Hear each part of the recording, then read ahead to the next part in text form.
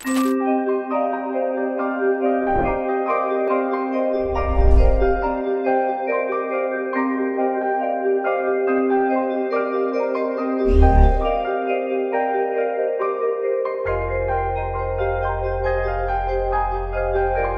the end of 2019, 79.5 million people were forced to flee to outside countries.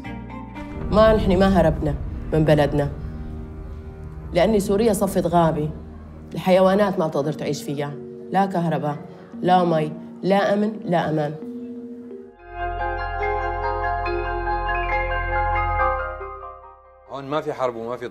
Here there's no war and no airstrikes, but in Syria, we ran from the war and airstrikes. The children are very happy. Our family is very happy here.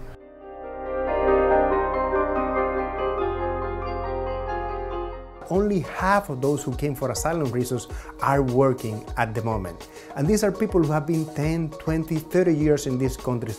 Also, once they have a job, they tend to earn less than those born in the UK and other migrants.